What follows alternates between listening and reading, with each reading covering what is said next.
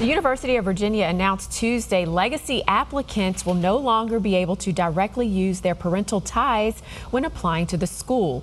Instead of a checkbox, UVA leaders say applicants will be given a new opportunity to write about a personal or historic connection with the university and how that experience has prepared them to contribute to the school. It comes 2 months after the Supreme Court rejected race-conscious admissions programs at Harvard University and the University of North Carolina, Chapel Hill. The ruling did not require colleges to curtail or end legacy preferences, but the legacy factor has drawn fresh scrutiny as colleges are seeking to maintain racial diversity without using race-based affirmative action. Artificial intelligence detected